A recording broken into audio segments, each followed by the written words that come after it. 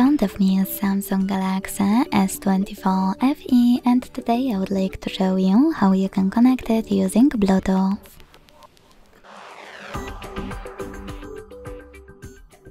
Begin by opening Settings and clicking on Connections.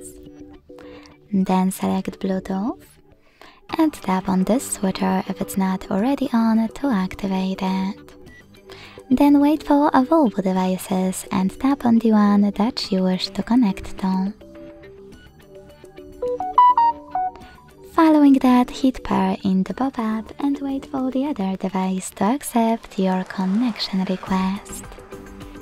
Thanks so much for watching. If you enjoyed this video, don't forget to leave a like, comment and subscribe. Bye!